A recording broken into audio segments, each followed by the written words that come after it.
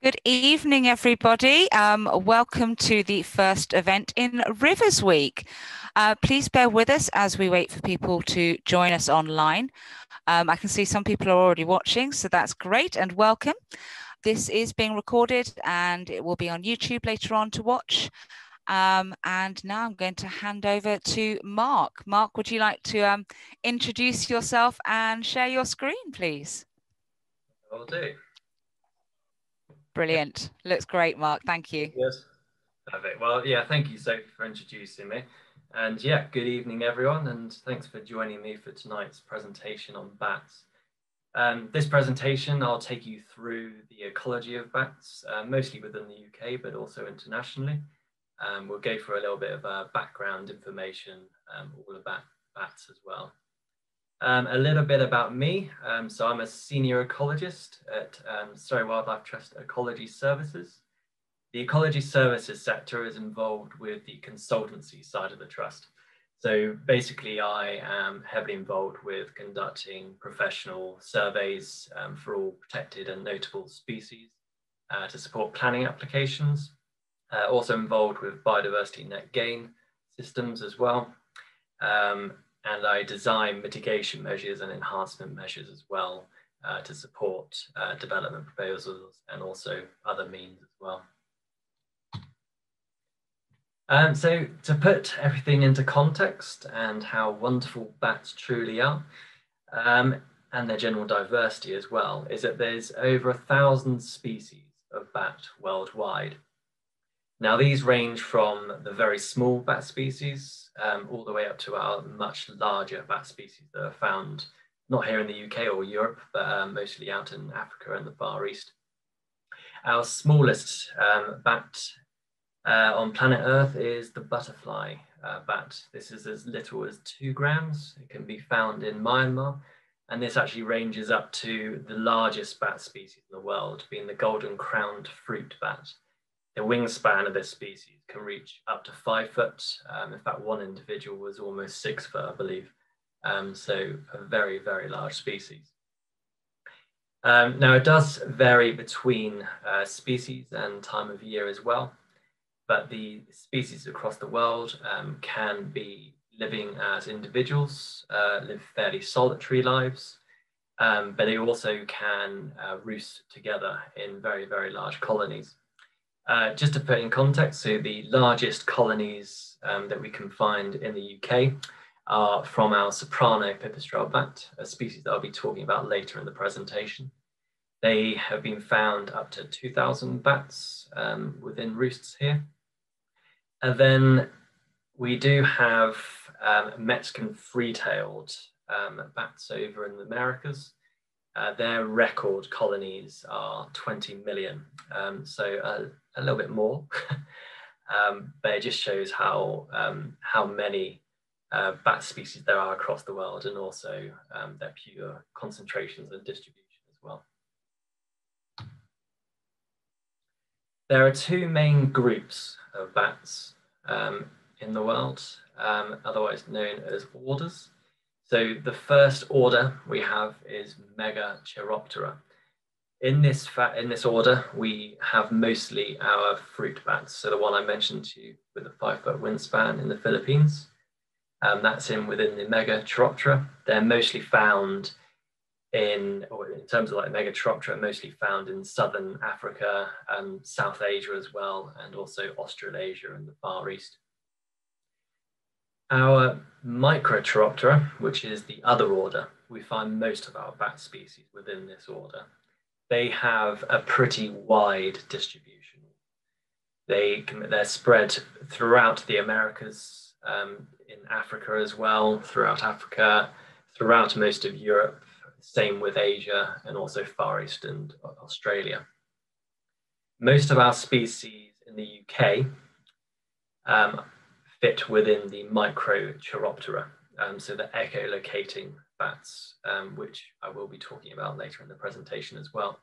We do have a couple of bats in the UK, horseshoe bats, that do fall within the Megachiroptera, but they're just 2 anomalies really in terms of kind of compared to the rest of our species in the UK. So protection of bats in the UK, we have 18 species here, 17 of which have been confirmed as breeding. They are protected under two main forms of legislation in the UK, and that's the Regulations Act in 2017, and also the Wildlife and Countryside Act in 1981. Most of our bat species as well are listed under the Species of Principal Importance. This is under the Natural Environment and Rural Communities Act 2006.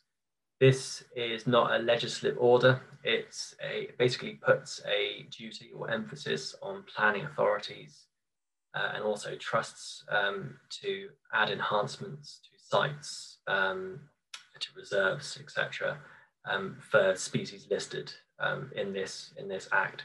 It's not just bat species that are listed under this. Quite a few other mammal species, birds, insects in the UK are as well. So in terms of legislation, what does that mean for us here? So it stops us from deliberate capture of these bats, injury and killing, deliberate disturbance, damage or destroying breeding sites or even resting places as well. And it also covers intentional and reckless action. This basically supports my job in terms of legislation, because I'm doing these surveys to avoid any breach of legislation and also to conserve the conservation status of bat species across the UK as well, where possible. So to the interesting stuff. The anatomy of bats is incredible. If you can imagine your own hand with extended fingers with large membranes between those fingers, that basically comprises of the bat wing. The long fingers that they have, the membranes that stretch between the fingers is very adaptable to situations, so it does stretch, it contracts. This enables the bat to move very skillfully in the air. It can hover. Well, some of our species can hover. They can travel very fast in a straight line. They can go up and down, making them probably one of the best arboreal or air foraging or commuting species that we have in the world. You can see there the equivalent of our thumb. So their thumb is significantly smaller than the rest of their fingers. This thumb is used for crawling. It's also used for keeping themselves into roosts, which they select, and also sometimes hanging as well. In terms of the rest of the anatomy, I'll go through it as well as we go through the presentation, making reference to this diagram. So, a few of you may be thinking that bats are, in fact, blind, mostly due to the famous saying, but actually there are no bats in the UK are completely blind. Some of our bats have worse sight than others. So for instance, our horseshoe bats have probably the worst eyesight, but still can see vaguely. And that brings us to, on the opposite end of the spectrum, the pipistrelle bats and long-eared bats. They actually have quite a good level of eyesight. In fact, they can quite easily crawl around without using echolocation between habitats and also their roost locations as well. So smell, they do have a sense of smell. This really goes in combination with their main attribute, and that's the use of echolocation. So echolocation, as I go on to the next slide, the way that echolocation is created is forcing an amount of air through the larynx of most of our bat species to a point where it creates an ultrasonic boom. The waves from the ultrasound are then pushed through the mouth or the nose to create those waves, and those waves then bounce off hard surfaces to let the bat know whether it's colliding with a concrete wall or not, used for navigation. They also use it to find prey as well. The echolocation, as it hits the surface or whatever it may be, it bounces back. The waves aren't as powerful as the ones that go out, but they are powerful enough to then reach the bat, and they pick this up through their ears. The ability of creating ultrasound is such a really high energy action. For any species that's going to create such a high energy input coming out of their mouth will actually deafen them. But bats have an unusual ear muscle that stops the deafening. So as they are emitting the ultrasound, the ear muscles come into action and they stop they reduce the likelihood of deafening, which is a really interesting fact of most of our echolocating bats. Now, I'm not sure whether there are any bat experts amongst the audience there, but you'll note that this bat in the picture is not actually from the UK. In fact, it's not even in the Microchiroptera, as I mentioned earlier, the echolocating bats. It's in the Megachiroptera, and this doesn't use the usual echolocation mechanism as through the larynx. They basically click their tongue. It's one of very few fruit bats that use this method of detection. So foraging, kind of foraging ways. There are 4 foraging techniques that bats use. This is gleaning, aerial hawking, trawling, and perch hunting as well. The list that you see there lists all the species that we have in the UK, so the 18 that I mentioned, and 17 of which breeding. The gleaning methods are, the process of gleaning is basically taking insects or whatever the chosen prey source is, whether it's beetles, off the surface of leaves, trunks, even the ground as well. This is used by species such as long-eared bats. Again, pictures I'll be showing later in the presentation. They will, once they detect their prey source, they will land on trunks and actually crawl around in search of their prey, not always taking it straight from the air.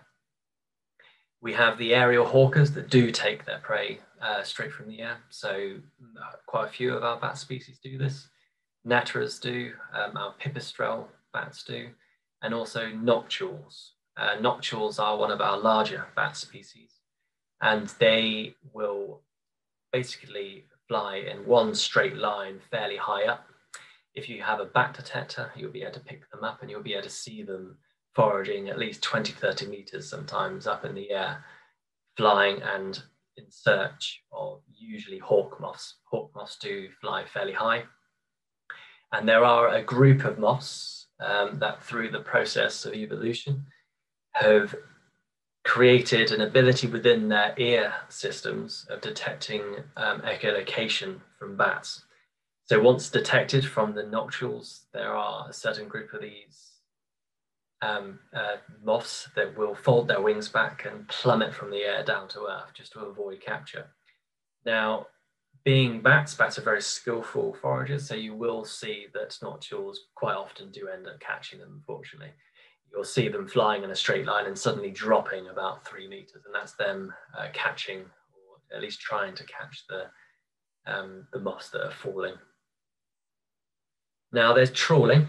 So this brings in the world of our rivers, the whole purpose of this week being Rivers Week. We have a number of species that are heavily reliant on riverine systems, one of which is called a Daubenton's bat. Now the Daubenton's bat has a very adaptive way of catching its prey. They have an extended calcar that basically stiffens their tail membrane, and they have large feet in order to pick up insects from water surfaces. I do have a picture later in the presentation as an example, so I'll show you that later. They'll quite literally just create a little basket and pick the invertebrates up off the surface and then eat on the wing.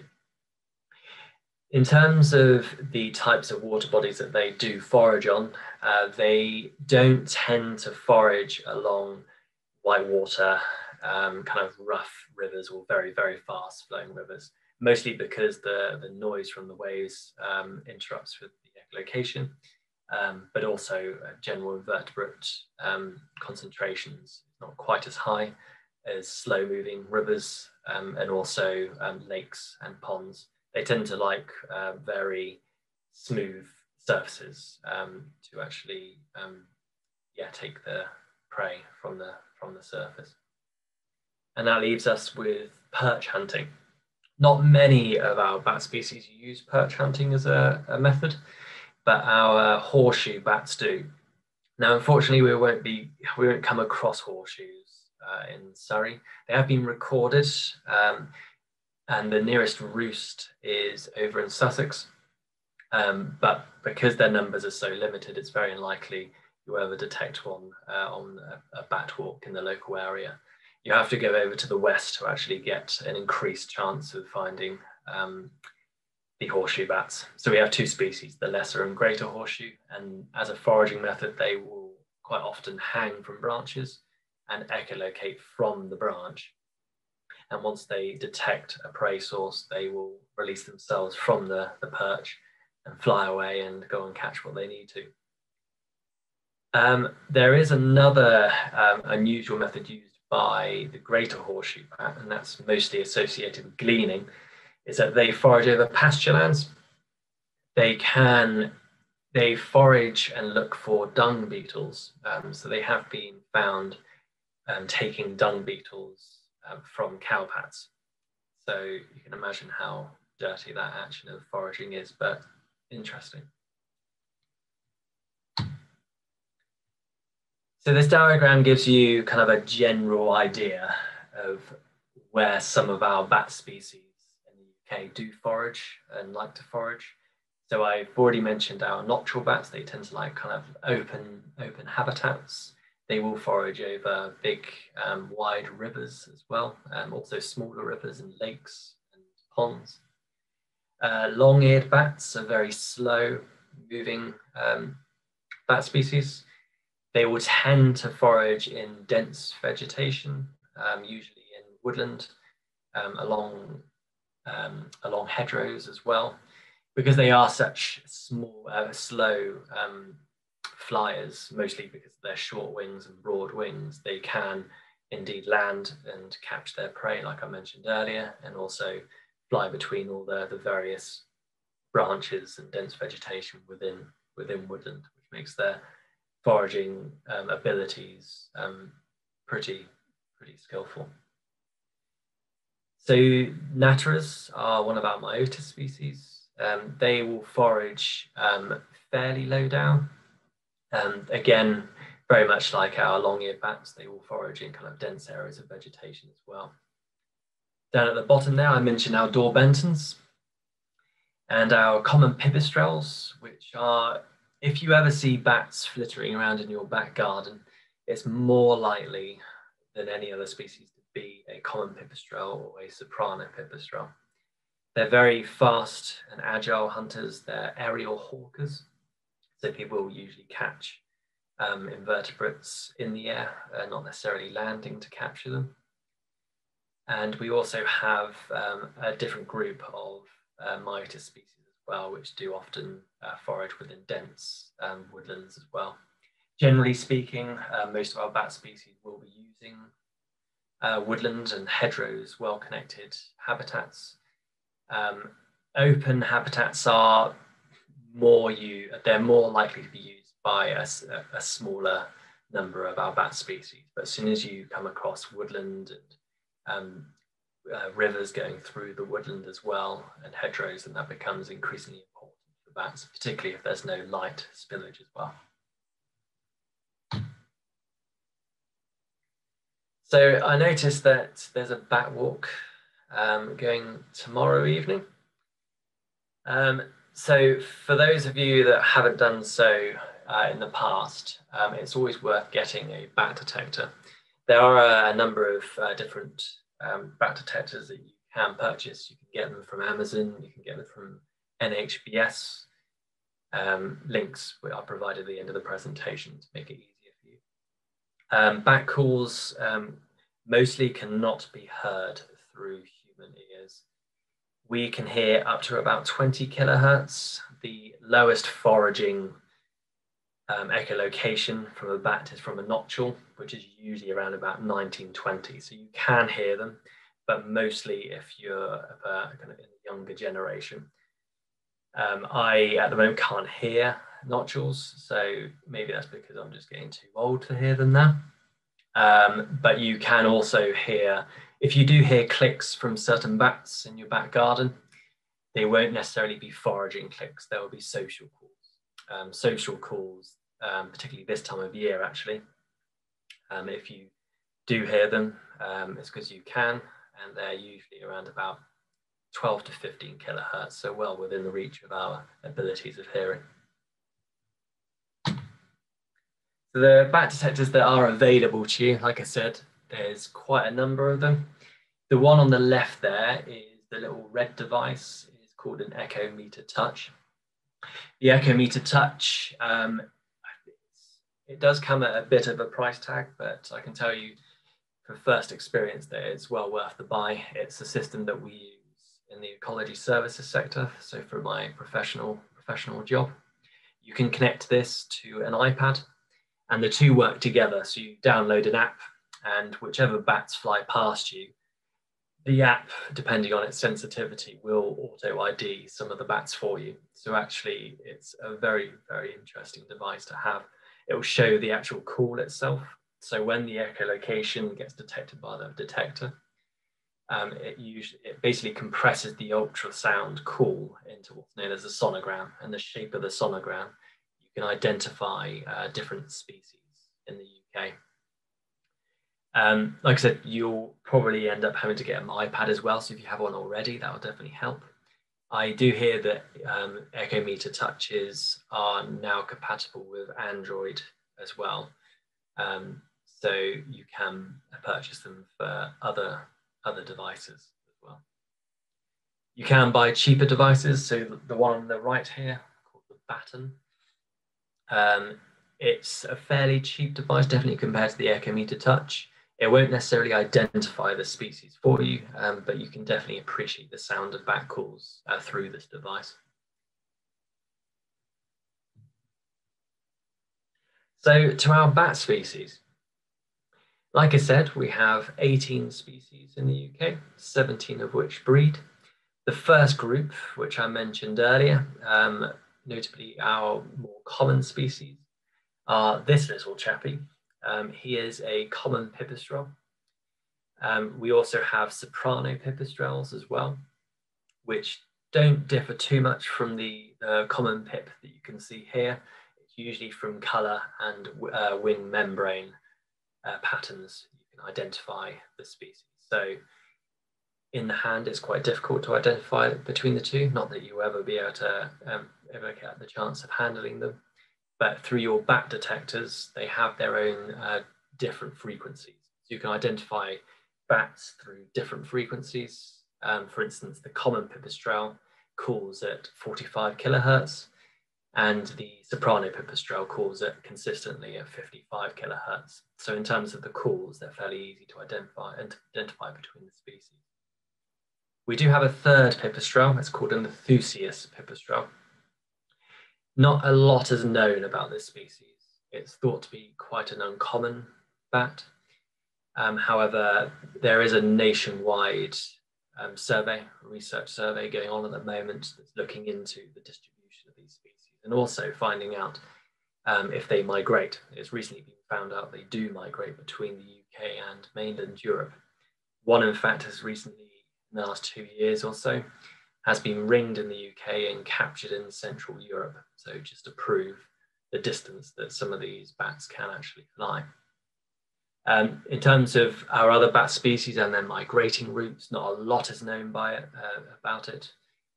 There's a lot of research going on in bats at the moment. As you can imagine, it's not the easiest species groups to be researching, given its activities during the night, and also the small, low weight of them as well.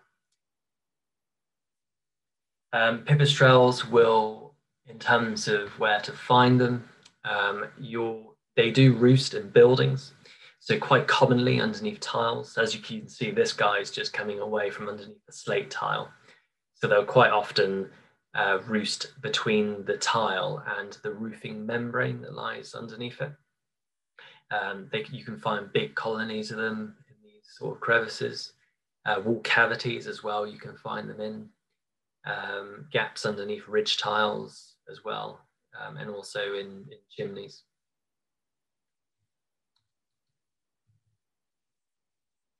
So soprano and common pipistrelles are two of our common species, but the other bat that's also almost as common is called the brown long-eared bat.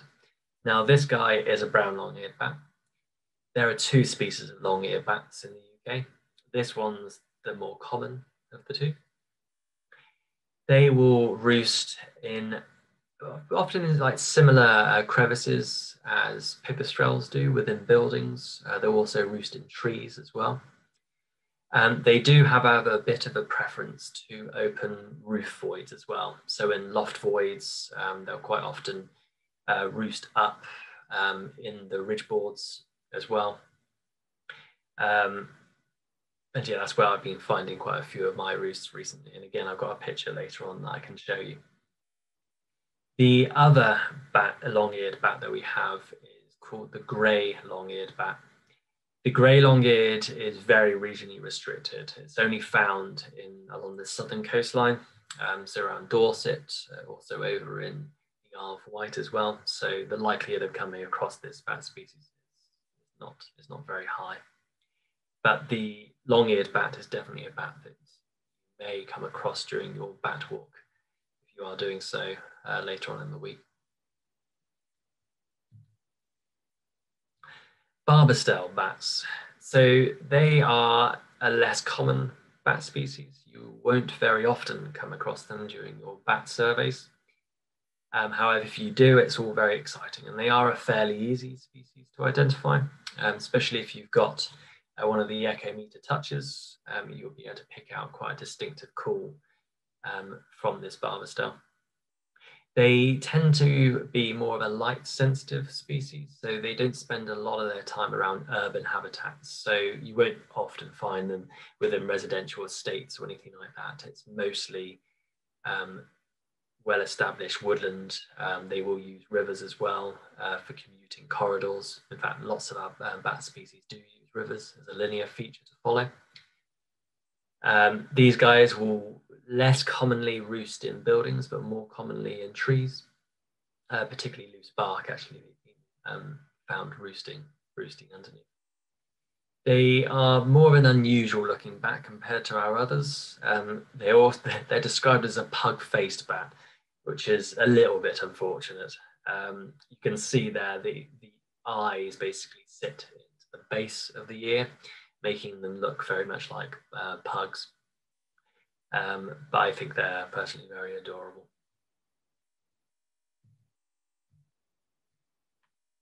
So as for the remaining of our bat species, I mentioned the nocturnal bat earlier, so the one that dive bombs after all those the diving moth species. This is the nocturnal. This one we found with Surrey Bat Group actually, not far from here, just down the A3. We were checking some bat boxes and found about 9 or 10 of these bats roosting within the boxes. This one wasn't particularly happy about being handled. They are a bigger bat than our common pipistrelles and our brown long-eared bats. The wingspan of this bat can get up to about 1 foot, whereas you compare that to the bats I've just described, they're around about half of that quite easily. So it is a much bigger bat than our more common bat species. The other large bat species, we do have 2 others. One called a Leisler's bat, which is very similar to this guy, but has a very long furry mane. They are less common. You will find them within buildings occasionally, but more often roosting in trees, very much like the nocturnal bat here. Nocturals don't very often find them in buildings, yeah, more often in trees. The final bat, large bat, is our serotine bats. We're quite lucky in the southeast because we do hold quite a large concentration of them compared to the rest of the UK. They are a similar looking bat to this one, slightly smaller, slightly darker as well. If you do want pictures of them, then I'm quite happy to provide some pictures of them. They're quite a distinctive bat when it comes to recording them as well. They do have a different call, lower kilohertz than our pipistrelle bats. Unlike the lysers and nocturnal bats, serotines will roost in buildings, quite commonly so as well, but they would also roost in trees. So I mentioned earlier about the Benton's bat and rivers. This is quite a famous photo taken. This is actually a photo supplied by the Bat Conservation Trust, and it really, the picture on the right, that is, it really gives a good example of how the Benton catches its prey along the surface of the river. You can just about make out whatever that is on the water surface. I think it might be a mayfly, and you can see the bat using its extended tail membrane and its large feet to swoop that prey item just up from the water surface. So this guy falls within a small family group in the UK that is called Myotis species. We do have other Myotis species as well. They're more commonly found within woodland. They will, again, like very much our other bat species, be using river corridors as well. The Myotis species are very similar looking bats. They have their own particular features of identification. If you ever are interested in seeing bats in the hand, Surrey Bat Group do, maybe not this year, but potentially next year, they'll be holding yeah, just a few kind of trapping sessions to show people, members of the Surrey Bat Group, of what bats look like, and I'm sure they'll be more than happy of doing so as well. We do have the other Myotis species as well, so we have smaller Myotis species, so 3 small Myotis, smaller than that of the Natterers and the Bentons. And we do have one single specimen of a Myotis called a mouse-eared bat. Now, there's only ever been one that's been recorded in the UK. That's the 18th bat that I was mentioning to you that hasn't been recording as breeding in the UK. I believe it does have a name. I think it might be called Bob. I'll stand corrected if there's someone in the audience that can tell me. But yeah, they're not a commonly encountered bat in the UK. This leaves us with the horseshoe bats. Now, I mentioned that we're very likely to find horseshoes in this end of the country, more so in Cornwall, Devon, Somerset, South Wales, West Wales, south of Birmingham as well. I, fortunately, was brought up in Somerset, and my first consultancy I worked for, we pretty much every bat survey, in terms of bat activity surveys, we found horseshoes, which was a real experience. And this one in particular, so the bat there on the left is a greater horseshoe bat. They will quite stereotypically hang upside down. The same with the lesser horseshoe, which is the other horseshoe species that we have, which is of course smaller than the greater horseshoe. They are not the most attractive of bats, unfortunately. They have a leaf-nosed shape to their face. They do have quite an unusual method of echolocation compared to others, but they are a very peculiar and wonderful species to encounter. When you listen to bats through the bat detectors, particularly through a system called Heterodyne, you'll hear the difference between the horseshoe bats and any other species. Horseshoe bats will sound like the theme tune to Doctor Who. They are very unusual. And if you ever get the chance, just listen to a call from a horseshoe bat on the Bat Conservation Trust website. They'll give you a good example of what these guys can actually sound like. Like I said, I was brought up in North Somerset. This one I took a picture of in a set of mines underneath the Mendips. I went with the Somerset Bat Group, and this one was hibernating. They're found to hibernate in caves mostly. And during the summer period, they're more often found not necessarily in the caves, but they'll roost in old buildings. So old barn buildings with large lofts with easy access.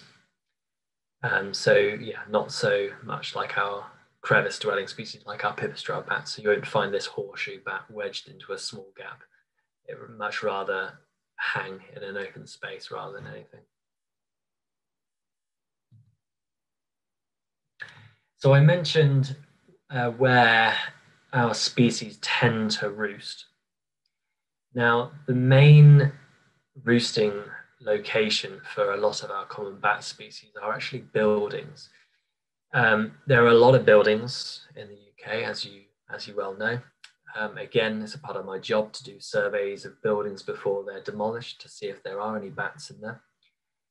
I've experienced lots of bats roosting in different locations within bats, and this diagram shows you what sort of features that bats, particularly common pipistrelles, sopranos, and brown long-eared bats roost in. They, like I said before, they'll roost in crevices between if there's a gap leading up behind a roof tile, they'll follow it up between the roof tile and the roof membrane. Brown long-eared bats will also roost in the crevices, but they more often like open voids. Cellars as well are fairly good depending on the access. So you can see number 26 there at the bottom. If there's good access into a cellar and it's quite cool down there, it does actually provide quite a good level of hibernating suitability. Hibernating bats tend to like a stable, cool temperature rather than a warm temperature that the maternity colonies like during the summer. Other features as well include hanging tiles. If you've got hanging tiles and you see gaps underneath the hanging tiles, as long as they're safe and secure, I wouldn't go replacing them. Hanging tiles are very commonly used by roosting bats, particularly again our pipistrelle bats. In fact, we've got hanging tiles on our building here, and I've been looking for a long time and I haven't seen any bats roosting in them, but I'm pretty sure that they are, because the number of bats, the number of buildings that I have assessed and the number of bats I found under hanging tiles are second to none when it comes to any of the other features. But yeah, it's just worth kind of noting what sort of crevices provide suitability for your bats, and instead of repairing roofs, if it is going to be a problem in terms of leaking, then it will be worth contacting the Bat Conservation Trust. If you're not going for a planning application anyway, it'd be worth getting into touch with the Bat Conservation Trust just to check that there aren't any bats there before you do re-roof.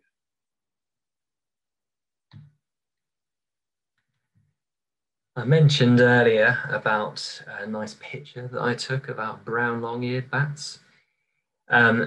So this was a building just down the road, a nice open loft space. This one didn't actually have lining underneath the tiles, but they did have nice exposed beams.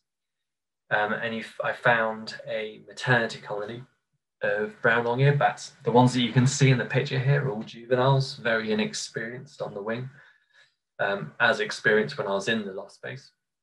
I did enter the loft space as a monitoring method to support a bat license through my work.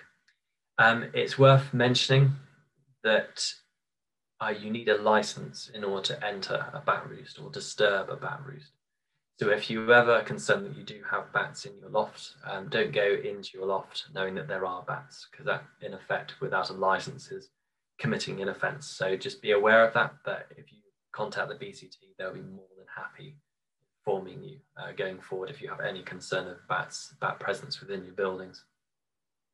The owner of this property loved his bats. He wanted all the best for his bats. He had a beautiful building. It really was a very, very big building with a really large loft space, and he had these guys, and he's had them every year with strong maternity colonies of up to about 15, which is quite a big roost for BLE anyway. But yeah, it's a privilege to see them, and to have bats in your building is always very interesting. So bats do roost in caves. This is the mine that I found the greater horseshoe in. So in terms of hibernation, bats do need a good level of humidity and moisture. So a lot of our mines and rivers, as you well know, are the source of some of our rivers. And the rivers do flow through the caves and through the mines like this one, and it provides such a good level of humidity, and also maintains a stable cool temperature that's considered perfect for hibernating. We found lots of horseshoes in this tunnel, but we also found other bats as well. We found Myotis species, which I mentioned earlier. So our Natterer's bat, the one on the left in the previous slide, was found just a number of them just roosting between the cracks, mostly in the caves. Other potential roost locations are trees. Most of our bats do roost in trees, because trees have been around a lot longer than buildings. Buildings are almost like an instant replacement of trees. There are very few around anyway. Trees, the good thing with trees, they do provide a lot of diversity in terms of types of roosting opportunities. They have small cracks within trunks that are suitable for pipistrelle bats. You'll find woodpecker holes that are also used by bats. The base of trees, particularly younger trees, do suffer from frost cracks. Now, this is where the young tree suffers from a frost injury, and it's where the tree hasn't got time to recover to actually completely seal the damage from the frost, and the gap then extends from the base of the tree all the way up the side of the tree. Now, if you are on Facebook, there's a group called UK Habitat Bat Tree Group, also UK Bat Workers as well. They show videos, licensed bat workers who have been using endoscopes to look up into these crevices, and mostly often frost cracks as well. And people have been finding brown long-eared bats and pipistrelles and Myotis bats up in these features as well. So yeah, like I said, trees, particularly more mature trees usually, do provide a good diversity of roosting opportunities.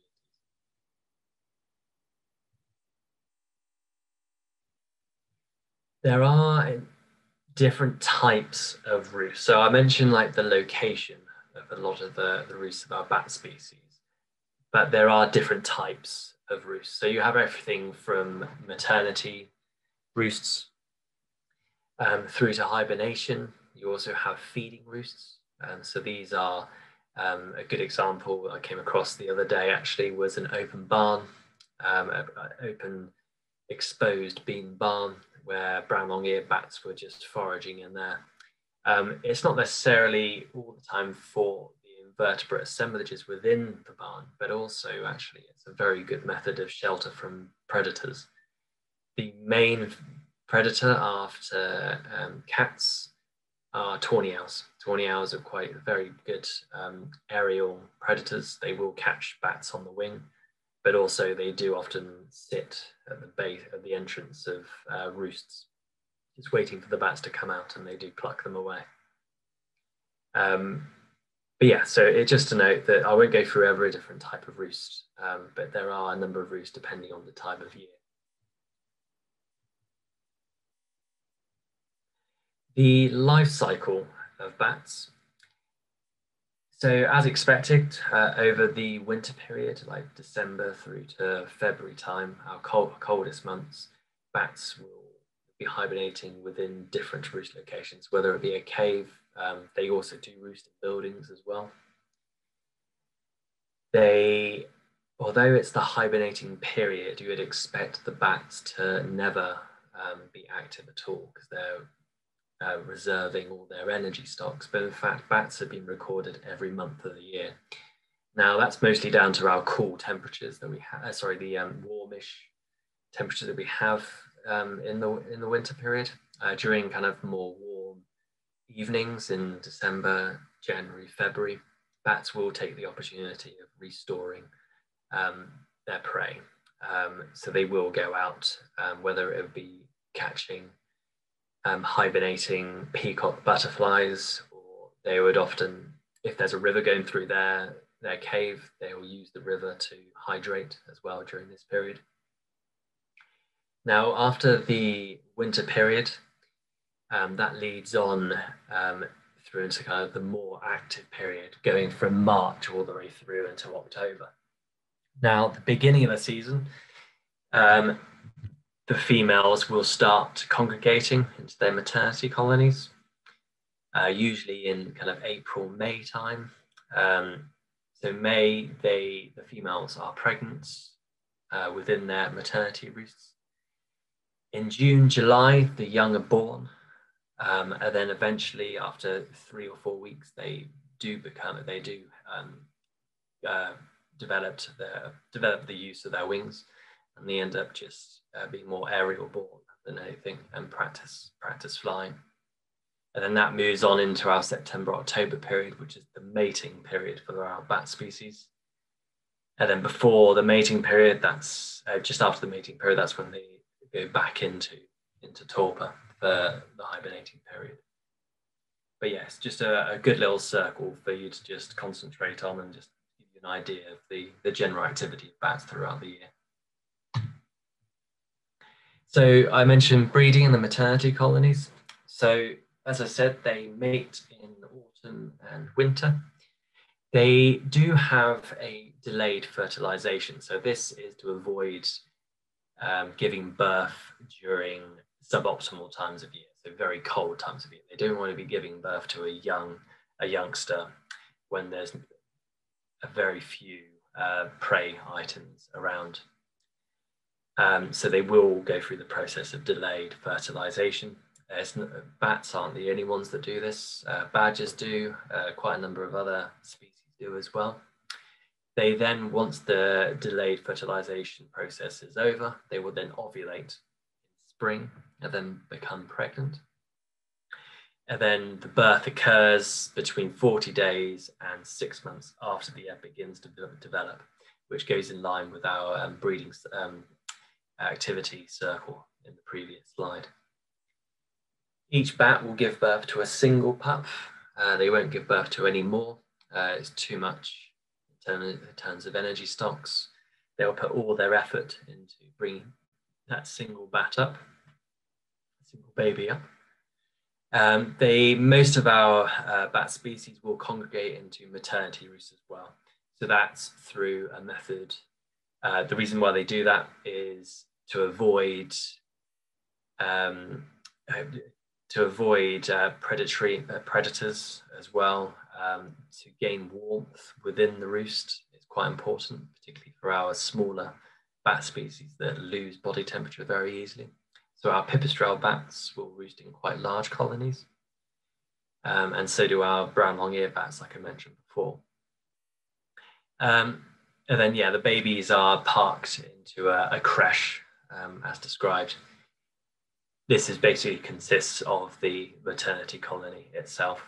Maternity colonies can change location as well. If bats find that there's too many parasites within a certain roosting location, or there's too much disturbance, they will tend to have another roost opportunity elsewhere, just as an alternative to get away from the parasites or threat.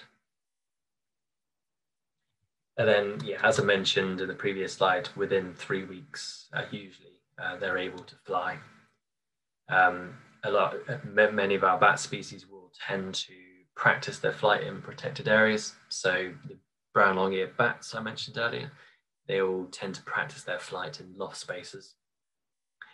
So do pipistrelle bats as well. So yeah, it's a very safe means of practicing their flight before they then enter the big world. So what can you do to help bats? Now, there's lots of things that you can do, one of which is planting night flowering plant species. Now, a list of these species can be found on the Bat Conservation Trust website. They'll provide you with a long list of species that can be purchased on naturescapes.com, or you can buy them from garden centres as well. The reason why they have to be night flowering is, of course, it attracts insects during the night, a concentration of insects during the night, to provide a lovely dish of invertebrates for bats that may or may not be within your local area. Again, you can encourage unkept areas in your garden. So if there's like an area of bramble or nettle, or maybe just like a tree, just an unmanaged tree or hedgerow, it might be worth just leaving it to grow if you can. It would encourage a broader spectrum of invertebrate prey for the bats, which would definitely help them throughout the course of the year. If you add a good diversity of plant species within your garden or field or wherever it may be, the more diversity of invertebrates you have, the more likely you're going to have a good distribution of them throughout the year. So you would have bees early in the year or solitary wasps later in the summer, for instance. And then log piles more or less do the same thing, but for beetles. So beetle larvae, very good for beetle larvae. They turn into adult beetles, which then take flight, such as stag beetles and larger beetle species. Again, very good for nocturnal bats and our large bat species. Contributing to bee lines as well. I know this is predominantly for bees, but that can also work in line for other invertebrates as well, suitable for bats. And last but not least is putting up bat boxes. NHBS is a very good website for purchasing a broad diversity of bat boxes. There's quite a few you can get, from open chambered ones to flat wooden ones that you can see in the pictures there. Each one will be suitable for different bat species. Those bat species will be described in NHBS as well. So just to give you an idea of what sort of species we'll be using those particular boxes. It's recommended that boxes are installed on trees, or you can put them on the side of buildings, at least I would say 2 to 3 meters high. The aspect of which doesn't actually necessarily matter, because bats will use roosts with different temperatures during the course of the year. So you might provide them opportunities for a mating roost or a hibernation roost later in the year, or even a maternity colony that require warmer conditions. For instance, if you put a bat box on the south-facing side of a building. And light as well. Light is, you'll probably see that bats that you have seen, at least, have been foraging around lights, just light street lights, or even like your security light. Now, the reason why that is not because the bats like the light, it's because the light attracts the invertebrates, so then the bats go after the light. Now, it's great for pipistrelle bats, but not our other more light-sensitive species. What light will do as well, if you are next to a woodland, it will draw the insect assemblage away from woodlands and tree canopies and also hedgerows, and reducing the invertebrate assemblage for those bat species that require dark corridors. So you can turn off your lights. If you have security lights, you can deactivate them or put them on just sensors. The lights coming out from your lounge can be a small impact on some of our bat species. So just draw your curtains will definitely help, or maybe have a candle lit night if you can. But yeah, there's lots of things that we can do for bats, particularly kind of more of our common bat species as well. And bringing back to rivers, it's very important that a lot of light spill is taken away from rivers, being one of our most important foraging opportunities and also community opportunities. And from the photo on the right there, a cat, obviously nothing to do with lights. Cats are one of the main predators of bats. The bats local to me, actually, I've seen them capture young bats in particular, bats that are particularly kind of inexperienced on the wing. So if you can, when you can, or if you want to, just to keep your cats in during the night can actually make a big difference, not only to bats, but also our other nocturnal species as well. So yeah, that's my presentation. I hope you enjoyed it.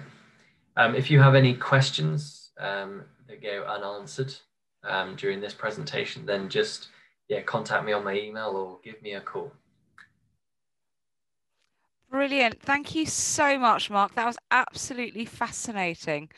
And we've got some great questions already. So now is the question time. So if you can think of anything that Mark hasn't covered, drop it in the question and answer function, or a very generous offer of email him. And I know how busy this man is. So I will address the first question, which is a very good question. Can you clarify the regulations with respect to deliberate or intentional killing and disturbing of bats?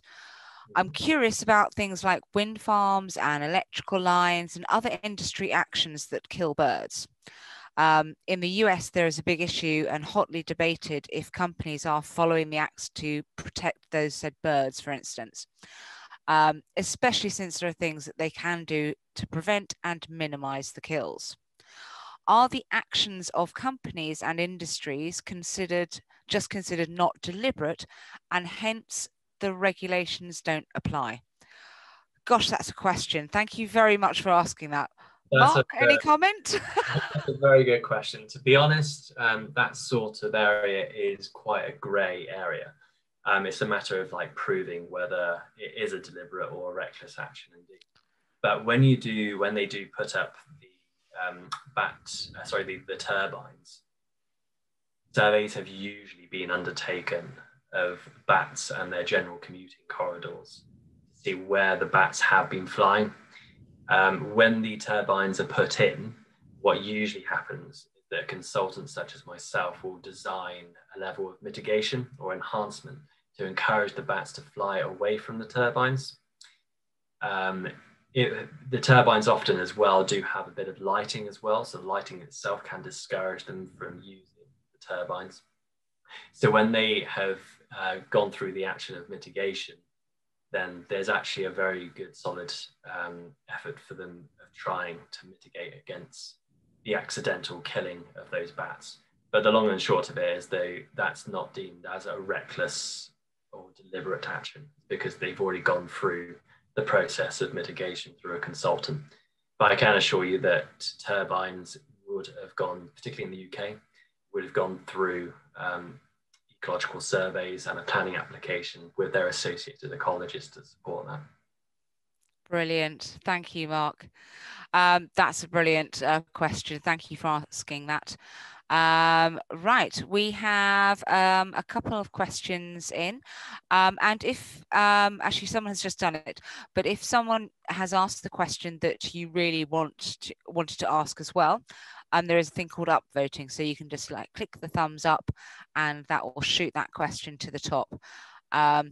And as people have upvoted, I love this question. Why do bats hang upside down? I'm quite often asked that. I mean, most of our bat species don't hang in the UK, but the ones that do, and the ones that don't, they still have their heads facing downwards. The reason why is because it's a good method of exit.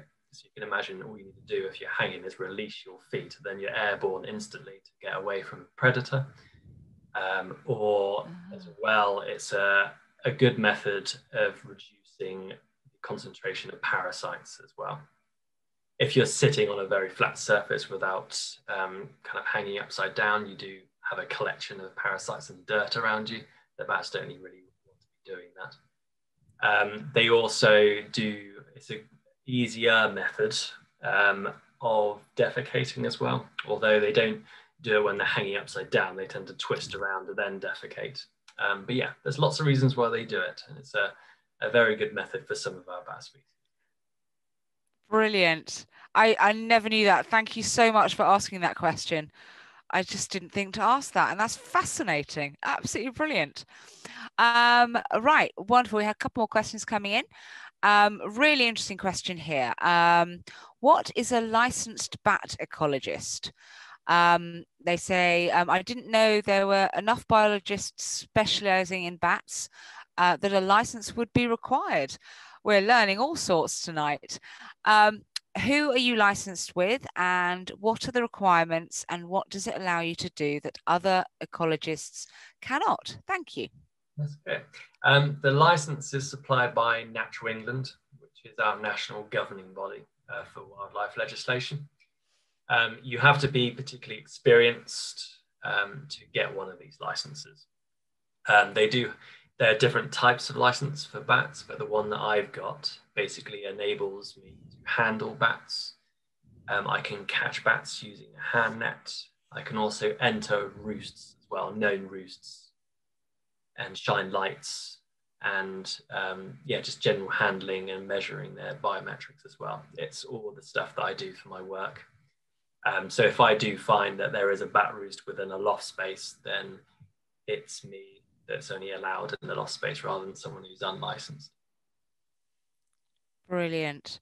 And actually, it was amazing what you were saying earlier about how many sort of houses have bats, and we probably don't know it. That's quite scary, isn't it? But great. It's scary, Sophie. It's wonderful. It's wonderful. Well, I would be too scared of disturbing them accidentally. Because I know I have bats flying around our house between two gardens, and I can't identify which house they're coming from. And it's every night. It's wonderful. I'd be terrified of disturbing them. Absolutely terrified. Maybe I should invite you guys around. Oh, yes, please. Wonderful. Right, we have another question. Can you encourage bats in small gardens near large towns? Brilliant question. Thank you for asking that.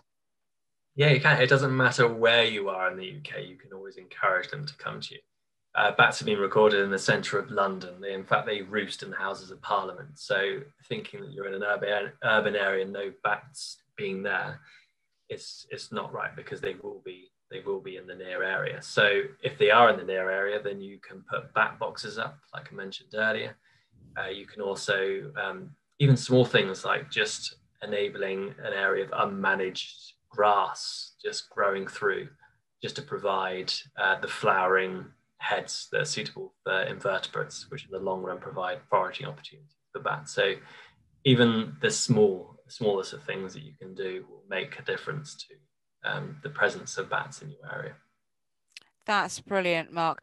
Actually, can I ask a very cheeky question for our audience watching tonight, and obviously on YouTube as well?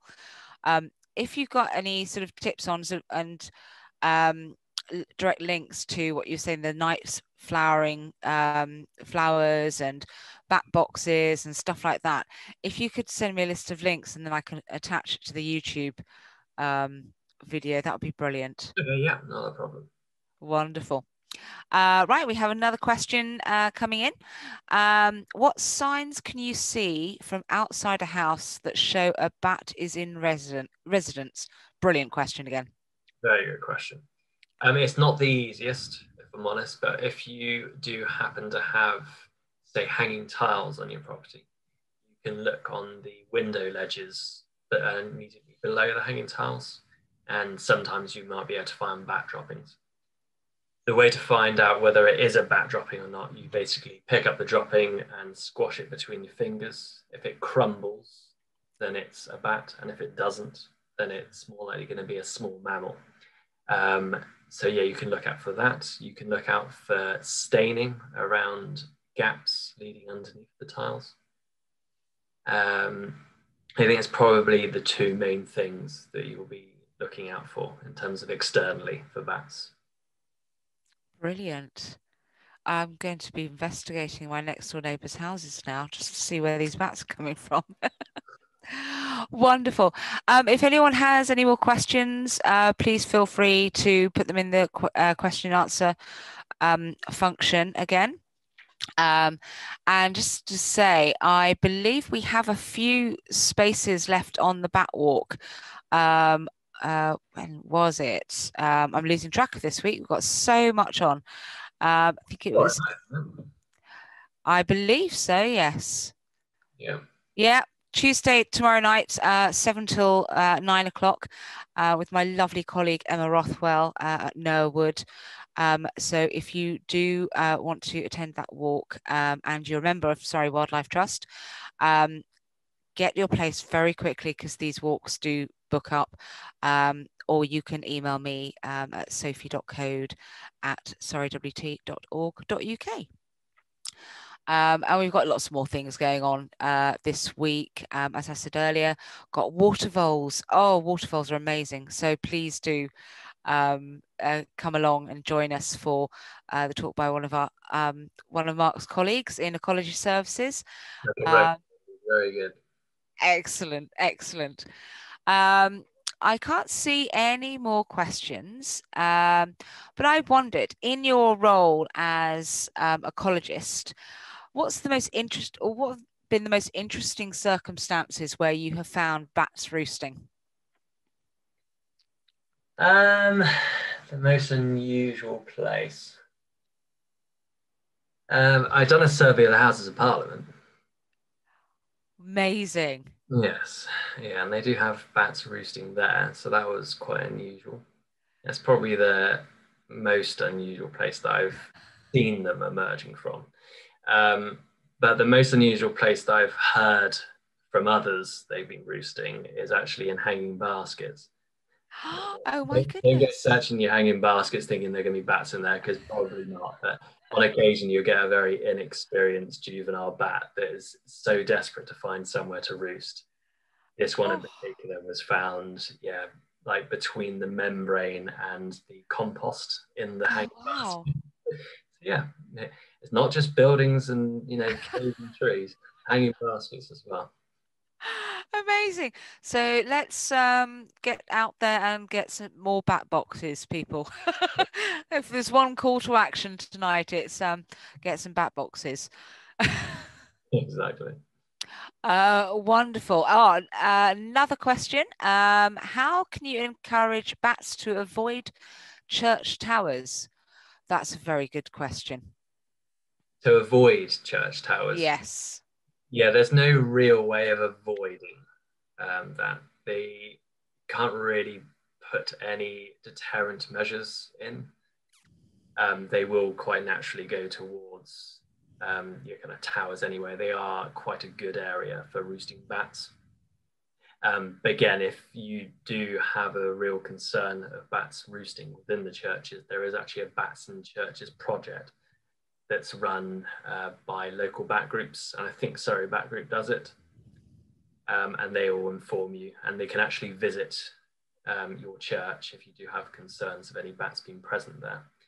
The likelihood is that they won't cause any trouble roosting bats. They'll keep well out of their way, and if it's the dung, if you do have bats that is, and you're worried about dung falling on your, in the nave of the church, then there are ways of reducing that as well. So yeah, like I said, just get in touch with your local bat group for any questions on that.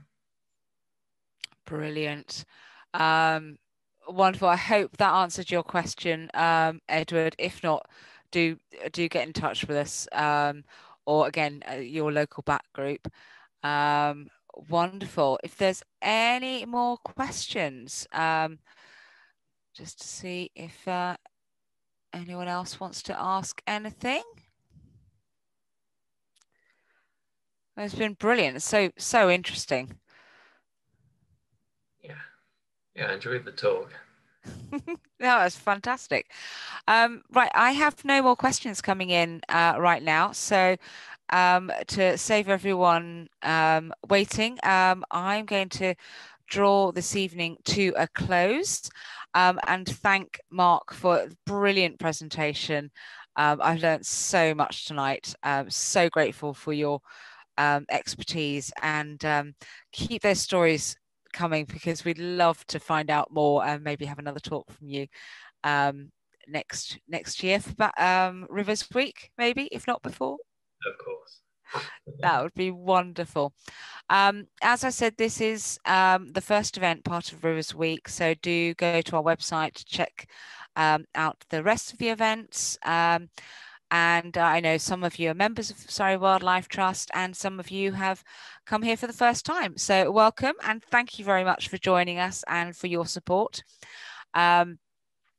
Do consider joining if you would like. You get access to lots of amazing free events and discounts, and you could even go to one of our adult education courses at Noah Wood and learn all about bat ecology and get really in depth and up close with bats. And I believe they do have obviously a licensed bat handler who teaches the course there as well, and occasionally brings in a bat that he rescued, and I believe you can't release it into the wild, which is an awful shame. So do check out our website, and this is also part of Big Green Week. So I am just posting a link in the chat now. If you'd like to get involved, please do take a look at the website. And there's loads of events going on around the UK to celebrate Big Green Week, or even create your own event. You could invite friends round and log on to one of our seminars, have a drink, or you could go on a litter pick, or do anything in your local community, or go out and buy some bat boxes. That would be a great thing to do for Big Green Week. And if you do, let us know. All right, I'm going to say goodbye. Enough of my voice. Thank you again to Marc, and thank you once again for everyone attending, and hope to see you at future events. Bye, everyone. All right, thank you, guys.